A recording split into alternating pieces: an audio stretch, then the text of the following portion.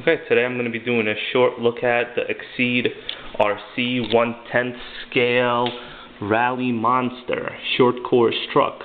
Just got this in the mail today, and the first thing I notice about it is it's funny, the box they use seems to be a generic box. So let's take a look inside. I'm going to be opening up the box and give you a short description of what I think about the kit itself.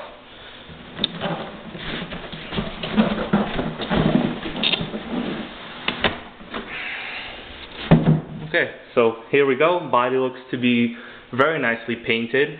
Size itself looks appropriate. This is a 1/10 scale, but to be honest with you, it looks a little bit bigger than that.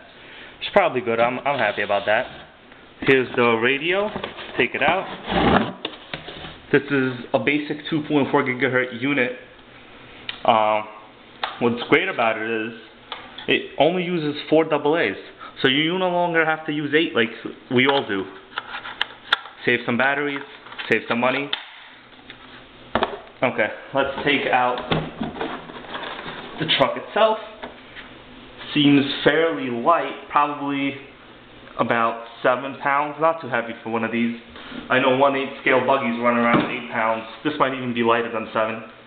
Body itself feels relatively substantial, not very thin like some manufacturers make. Here's the bottom. So let's set it here. Take a closer look. Take off the body pins. Put some light on for you. Here we go. So this is it. Brand new, never ran. Right from the box. Looks to be fairly good.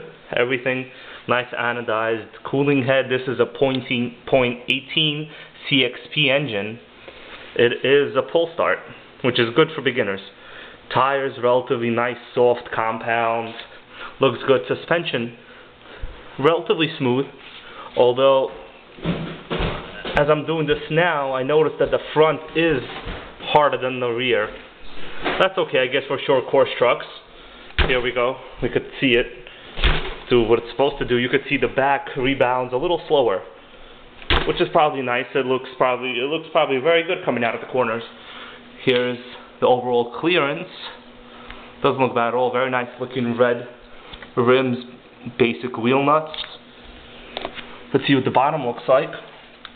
Okay, here we go. This is a 2.5mm anodized aluminum chassis. Countersunk holes. Although I do notice they use regular Phillips head screws. Generally, you would want hex hardware in these cars, but as this is a low-end model kit, that's not bad. The 2-speed transmission right here, obviously plastic gears. We'll see how long they last. Okay, here we go. Everything seems to be in a pretty good condition. By the way, this one does come with a high torque servo, although there is no sticker on it. But you could probably tell there's somewhat of an aluminum liner around the servo. That's it for now. This is just a basic unboxing of this car, and I probably will make another video.